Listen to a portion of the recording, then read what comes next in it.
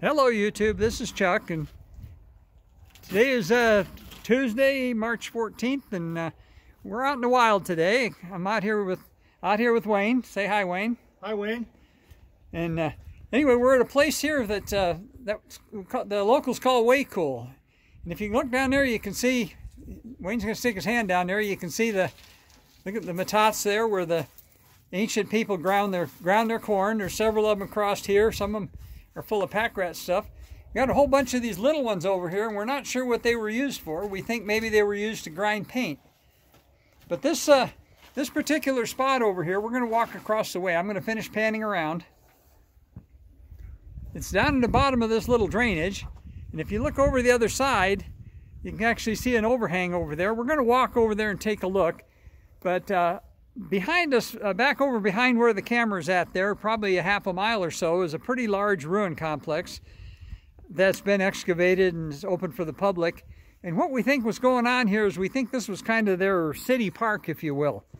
If you can envision this little water hole here, and if I pan here to the right, you can see down there, they actually, I'll show it a little closer, but they actually cut a little notch out there to let the water run out. But this is a little natural, kind of a natural water impoundment here. And I can just envision back in, 1,000 years ago, I can imagine little Indian kids down here playing in the water on a hot day. There's a lot of the matats around. You can see there's one right there. There's a couple more right over there.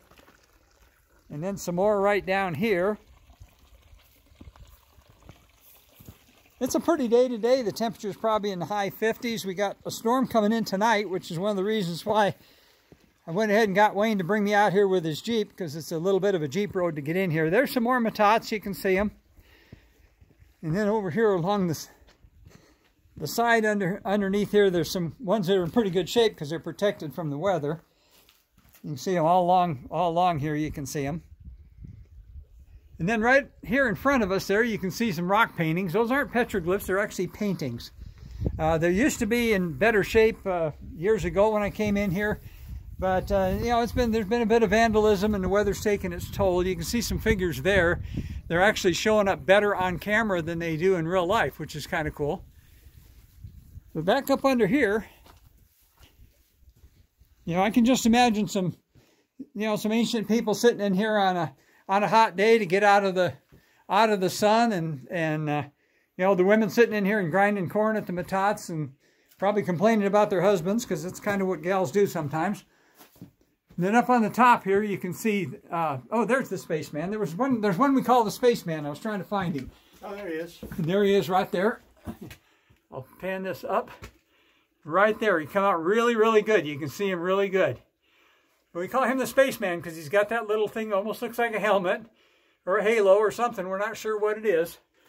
But the roof of this thing, of course, has seen a lot of soot from fires over the many, many years. But there's still quite a bit of stuff that's visible. There's some more visible right there. Mm-hmm. And then some, right back over in here. Yeah, back over in there. Wayne's pointing to it. There's another spaceman. There's another one. Yeah, it looks kind of like another spaceman. Right there. I think you can see it. Yeah, it's showing it pretty good on camera. That's good. Now this rock fell down. It was up because underneath of it, I can see paintings under here. Okay, let me see if I can get down there. I don't know if I can get it down there with the camera or not. Just yeah, a little bit. You can't see it very well. Can't see it very well. But this is the people that were here probably 700, 800 years ago. Let me pan back around to the outside. A lot of paintings up Now there. this spot, as far as I know, it does not have an official name. Years ago, the local archaeological club nicknamed it Waycool, and it is such a Waycool spot, so we just need to call it that way. Here's some more matats. There's a couple right in front of us there, and a couple other underneath that overhang. But we think on a real hot day, this is probably where the tribal folks came to hang out. And now, if you can imagine, it doesn't take a whole lot of imagination to think about these pools of water here with a bunch of little Indian kids laughing and playing in them. But let me walk back around here and show you the outlet for this. It's about only about a 100-yard walk, but it's a little bit of a drive with a Jeep to get in here. But it wouldn't be so bad to actually walk in here. I've actually walked in here from the main road before. But right down below here, you can see where they carved a little notch in here to let the water drain where they wanted it to. And then back over here, they carved a little notch right there to let the water out. So just a little quick one to show you. Here's down the creek a little ways. And like I say, it's a nice day. We got a storm coming in tonight. We're supposed to get another inch of rain or so. They're worried about the rain coming in on top of the snow and causing a lot of runoff. There you can see upstream. This little thing becomes a canyon right here where we're at. And so I'll let you go for now. You can see the kind of country we're in. And we'll talk to you again real soon. So like I always say, love each other, take care of each other. And I'll talk to you again real soon.